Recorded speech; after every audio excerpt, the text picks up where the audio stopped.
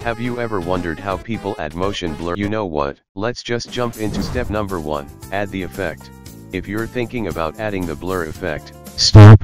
Do not add the blur effects, instead, add the transform effect. It'll do the motion blur itself. Step number 2, keyframing. If you don't know anything about keyframing, I'll recap it for you. Add this stopwatch thing. I don't know what it called, just click on this icon. Then go forward a few frames using the arrow keys, click this icon here, bam. A new keyframe has been made. Tweak the settings and SIV step, there you go. Step number 3.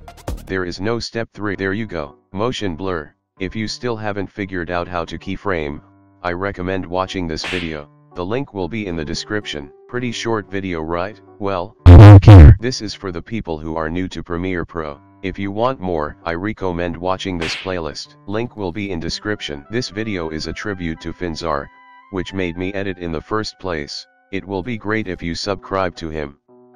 Anyway, goodbye.